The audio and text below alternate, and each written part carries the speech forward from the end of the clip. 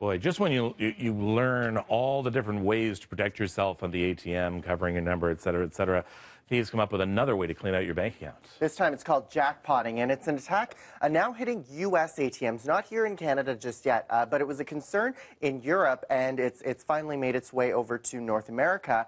And what it is that thieves are using endoscopes to get into the machine to find areas where they could install their own computers and to install malware onto these machines. A lot of these ATM manufacturers are warning the major financial institutions to keep extra eye on these.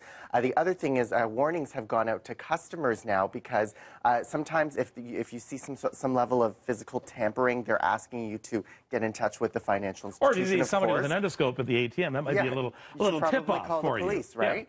Yeah. But this is allowing some thieves to get into the brains of the computer and drain the machine in mere seconds. So rather than in the past where you'd have to stand behind Kevin Frankish in line and try to skim their PIN, now they can just install a computer and essentially just unlock the machine. And this, of course, causing a lot of concern for cybersecurity experts as well as banks themselves.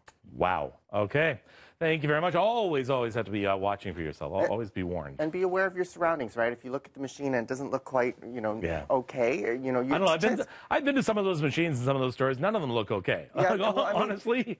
Chances are big branches, you're fine. But if you go into the basement of a restaurant and the machine doesn't look so okay, I wouldn't put my credit card or my debit card in there. So. All right.